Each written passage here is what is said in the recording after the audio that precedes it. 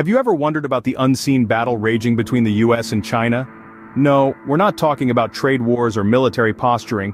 We're referring to the intense competition over rare earth elements.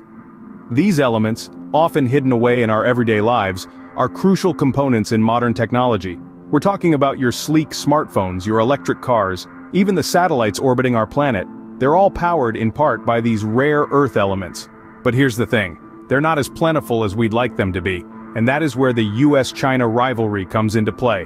Both superpowers are vying for control over these precious resources. It's a high-stakes game of chess, with the board set on a global scale. It's a battle, unseen to most, yet its outcome could shape the future of technology and influence global power dynamics. Now that we've piqued your interest, let's dive into the history of this rivalry. China's emergence as a global powerhouse in the late 20th century is deeply intertwined with its dominance in the rare earth industry. As the world was marveling at the technological advancements of the 1990s, China was silently making strategic moves, becoming the largest global producer of rare earth elements. These elements, often overlooked, are the unsung heroes of modern technology, playing crucial roles in everything from smartphones to electric cars, satellites to wind turbines. China's clever positioning in this industry was no accident. It was a calculated move, a part of a grander strategy. By controlling the majority of the world's rare earth elements, China gained an undeniable edge, exerting influence over the global supply chain.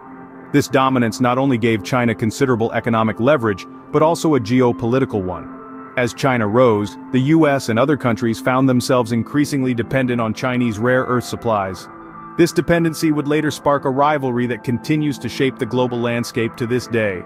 The US, once a leading producer of rare earths, woke up to its dependence on China in the late 2000s. The wake-up call came in the form of the 2010 rare earth crisis, a game-changer in the world of geopolitics. China, the global leader in rare earth production, temporarily halted exports to Japan. The effects of this decision rippled across the globe, triggering a significant price spike and causing alarm bells to ring in Washington. The crisis exposed the US's vulnerability, highlighting its reliance on China for these vital resources. This realization sparked a drive to rebuild the US rare earth industry. The government began investing in domestic production, seeking to loosen China's grip on the market. The goal was clear: regain control over a crucial part of the supply chain that could have profound implications for national security and technological dominance. This event marked the beginning of the ongoing US-China rare earth rivalry. Fast forward to today. How does the US-China rare earth rivalry stand? In the current landscape, China maintains its stronghold, leading the rare earth industry with a lion's share of global production. But the United States isn't sitting idle. It's actively scouting for alternative supplies, striving to reduce its dependency on Chinese exports. Initiatives are underway to tap into domestic reserves and explore international partnerships. However, the quest for rare earth elements isn't without its challenges. One of the biggest hurdles lies in the environmental impact of rare earth mining. These processes can result in significant ecological damage, raising concerns about sustainability and environmental responsibility. This rivalry, then, is a complex chess game. It's not just about economic dominance, but also about balancing technological ambitions with the duty to protect our planet. It's about ensuring technological sovereignty while being mindful of the environmental footprint.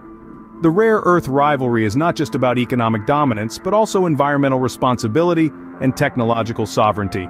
So, what have we learned about the US-China rare earth rivalry? Well, we've journeyed through the unseen battle over these crucial elements, understanding their significance in our everyday lives, from smartphones to military tech. We've seen how China rose to dominance, leveraging its vast reserves and lenient environmental regulations to become the world's leading rare earth exporter. We then dived into the wake-up call in 2010, when a geopolitical spat sparked a crisis, exposing the US's vulnerability and spurring it into action. And we've examined where we stand now, with the US striving to secure its own supply chain and reduce dependence on China. The tale of this rivalry is far from over, but one thing is certain: the stakes are high and the players are determined. In this global game of chess, the pieces are not just countries, but elements on the periodic table. As always, don't forget to like, comment, and subscribe for more thought-provoking content.